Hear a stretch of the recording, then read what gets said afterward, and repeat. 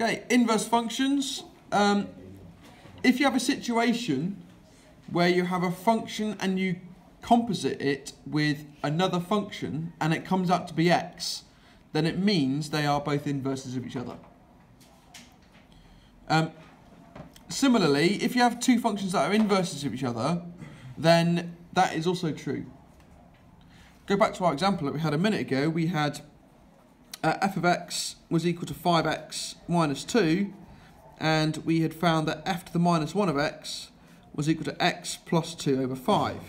Now if I composite those, in either order, doesn't matter, I'll get 5 into x plus 2 over 5 minus 2, which 5s will cancel, so I get x plus 2 minus 2, which leaves me with x.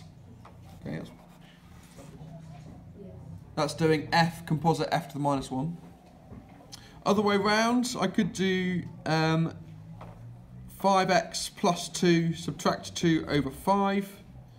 I'll end up with 5x over 5, which leaves me with x.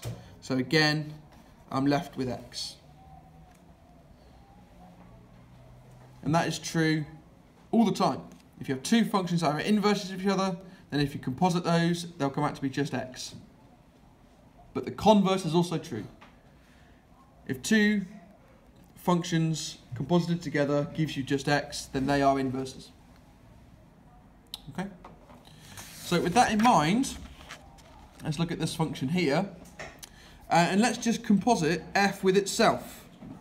So f composite f, which can be written as ff, which can also be written as f squared of x, which is not a great notation in my opinion, because it could be interpreted as f of x times f of x, but it's not. It means f composited with f. Okay. Which means we're going to take the definition of f and we're going to plug it into x in f. So whenever I see an x, I'm going to write x over x minus 1. So x over x minus 1 divided by x over x minus 1 minus 1.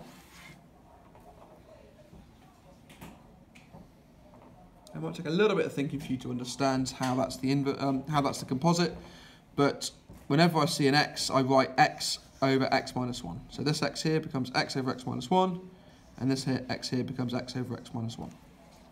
Now this particular example looks a little bit messy because I've got fractions in fractions, but I can multiply top and bottom of the big fraction by x minus 1, and that will give me x over x minus 1,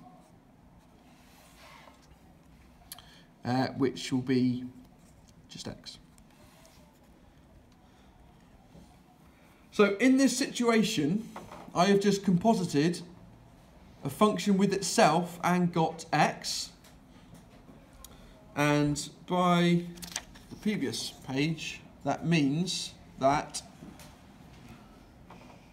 f and f are inverses of each other. F and f are inverses of each other. So f is its own inverse. And there are a number of functions which are their own inverse. Okay, it's completely possible.